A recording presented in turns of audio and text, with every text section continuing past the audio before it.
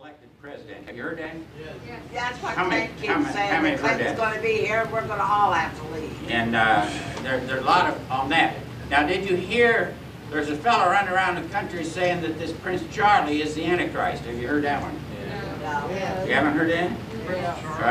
Who's Prince Charlie? The Charles? Charles, the pretender to the throne. He is a pretender, that's true. I don't know why He you is a do that. pretender. Pretender. He is the pretender to the throne. Why is this? Well, why? Why is he the pretender? It's the standard way of describing him. He's a pretender to the throne. He will be getting the throne. He doesn't have the throne, but he is being tutored. Can I use the word tutored? Tutored so that he will have the throne. And right now he's pretending to have the throne in that he learns. Oh, all right, let's do it this way. It says in the Bible that Saul, when he was anointed to be the king, said, I don't know how to go out or come in the door. Do you remember that story? I can't go out or in. Saul said, I don't know how to be a king. When a king goes in and out of a door, he does it differently than the rest of us. You know what I mean? Yes. Now, I was trained. My mother trained me. She said, now, a gentleman will always open the door for a lady. That's what my mother taught me. And I opened the door for ladies. I don't open the door for men. But I open the door for ladies and gentlemen. I try to be a cultured gentleman. You know what I'm saying? But a king doesn't open the door. He starts with that door, and I'll tell you, he's got, what do they call well, the butlers, there's another word. And that man heads for that door. You know what I'm saying? And he's got to have the door open by the time the king gets there. And Saul said, I don't even know how to open the door. I don't know how to be a king, he said. Later on, David said, I have learned to be a king. The Bible says that David watched Saul, and he learned how to walk up to the door, and somebody else opened it for him. Are you following that kind of thinking? Yeah. It takes a little... You're not a normal person when you're a king. Charlie is a pretender to the throne because he's learning. He's learning to not open the car door. When you're a king, you don't open the car door. I went to Las Vegas. No, this time I was in Reno, Nevada.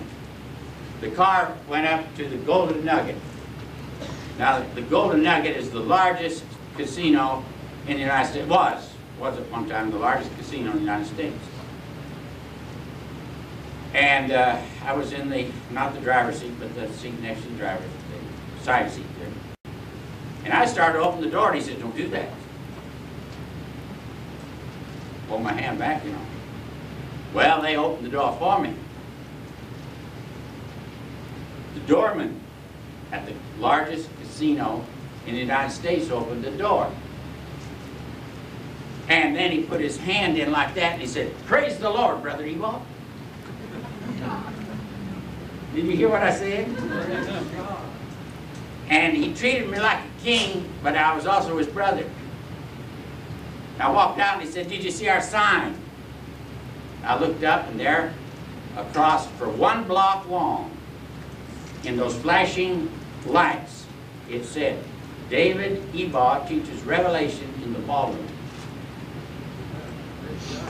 And they treated me like a king. I was in charge of the Golden Nugget that night. I mean, my name could have been, what's that guy that just died? Frank Sinatra. Sinatra, or any of the other guys. They couldn't have treated them any better than they treated me. Do you understand this now? I was at the top. Well, I looked at my name in lights like that, and I said, oh, it sure is hard to be humble. It's hard to be humble when you see your name up there across the marquee that's a block long. You know what I'm saying, of course. I never ever thought that my name would be there.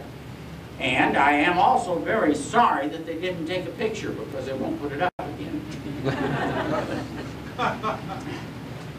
But they treated me like a king. I walked into that ballroom, and something that I'd never had, it didn't work on me like that before, never before. There was I would have to say, a regal, could I use the word splendor? A regal splendor that took over me. And I walked into the ballroom with my satchel, or my teaching satchel, like this, you see. It was leather. Had it down like this, and as I walked into that gambling casino, in order to get to the ballroom, the first thing you go through are all the machines, you know, what do they call them? Slots. And when I walked in, just like this, now I was a little taller than I usually am because the guy opened the door. I don't know where you know that. I walked a little taller and I walked in like this. I walked in like I was king. And I looked around, and all that noise of those slot machines operating stopped. And there was silence as I walked in there. And as I walked toward that ballroom, I know that there were 1,000 pairs of eyes that had turned from those slots to me. I don't know if it was the Holy Ghost. I don't know if it was a regal bearing. I don't know what it was, but I had control of every person. Did you hear me? Amen. I had control of every eye. It only lasted for me about, I would say, 15 to 20 seconds while I walked through that. Then after I made my turn, the slots all started going again. Now, I'm not sure what that was, but I liked it. It was the Holy Spirit. I liked it. It was God walking through the door. There was a king that arrived. Amen. There was somebody who knew that he was, if he wasn't a king, he was a servant of the king. He was an ambassador, you know what I'm saying? And he arrived, and he arrived with a regal splendor that took control of spirits. Amen. The spirit, my spirit was in control. That's all you can say. They couldn't work those machines until I had gone through that place and into the ballroom, and then I taught some of the lessons I'll be teaching today and tomorrow. When that happens to you, it gives you a feeling that you're right. Yes. You're right. Most people know that anybody who studies the Bible and starts their own Bible school, a lot of people says, you're wrong. How many have heard that Ebaugh is wrong about the rapture? How many have heard that? Let me see your hand. Well, there ought to be 100% of the hands on that. Well, let me explain something. I'm convinced I'm right. Even more. Even more now, I'm convinced that I'm right. It was a lonely, lonely walk 30 years ago. I thought I was a voice crying in the wilderness 30 years ago. Now, you can go to any Christian bookstore and get a raft of books saying what I said 30 years ago. Come on, you know what I'm saying? Right. The shelves are full of people saying, yeah, that's the way it is, and the rapture was a theory, now this is the way it, you know what I'm saying? So it feels good. It feels good to be right. But I also realize that there are enemies, and there are people that don't agree with us. And I want Clint to come back here now and tell that part of his testimony. Clint? Do I get to testify after my husband? I'm his wife. Well, I know that, Joan, and I'm going to give you a chance. You're going to have your chance. But Clint, I need him right now. Okay. Clint, do you mind?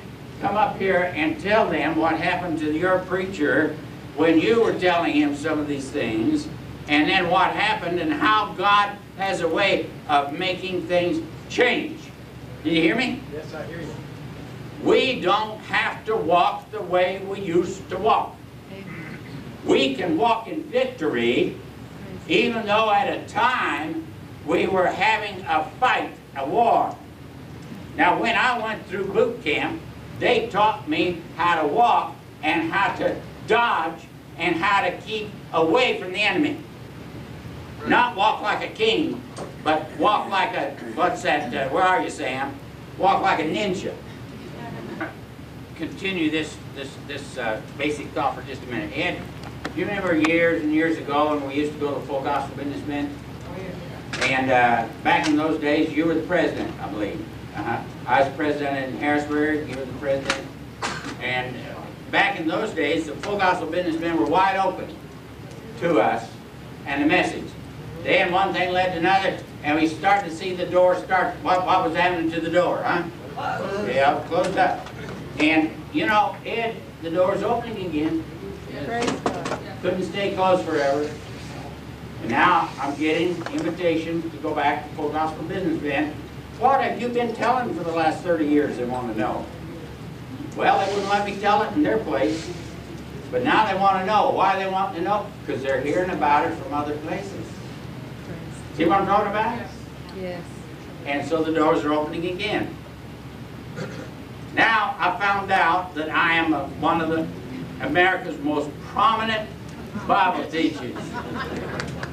Well, there is a reason to that. Yes, it's true. And it's changing. You follow me? It is changing. There comes a time when you have to fight a war.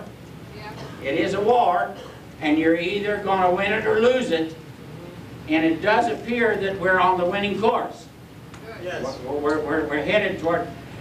And a fella called me. I forget just what town I was in, but the local people called, and they wanted to call person to person to me in this hotel where I was staying because they wanted to give me a message about something in the meeting. And an operator told that man, said, you can't call Reverend Ebaugh person to person.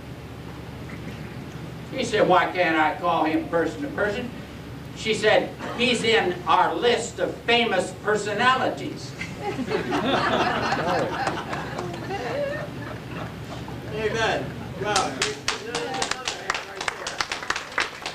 You can't make a person-to-person call to Bill Clinton. You can't make a person-to-person call to help me out. You can't call the President of the United States. Billy Graham. Hillary Clinton. Billy Graham. I can't call Billy Graham. Person to person. There's a list that the phone operators have that these are famous personalities. Reverend Ebaugh's on this list. Praise the Lord. Well, I tell you that, like I said, it's hard to be humble. To find out that, you know, I can remember the day when it was, who is David Ebaugh? Now, after many years of this television station and that radio station and this monarch here and that preacher there, and what I found out is the monarch has probably done more to make the change than any particular thing that I've done, except maybe this new book on Names of God, because that Names of God book has just, it's like an arrow piercing, and it's gone into just everywhere, and the theologians are now at the stage of the arguments. You know, they're starting to come up. Well, when they argue, they argue on the basis of the name of the author. You know what I'm saying? Ebaugh's idea, you know. Right. So your name gets over and over again. Then I found out one other thing, and I have to share it with you. You see, I'm 68 years old now. Now, here's something that I didn't realize. I am now no threat to any minister. I'm 68 years old. Their board is not going to send for me to take over his job. Are you following this? Yeah. See, I'm an elder now. And as I've been introduced at some of the big conventions, this is Elder Brother Ebaugh. I am their elder in this group. Even though I'm not a member of their group, I am a Bible student who is their elder.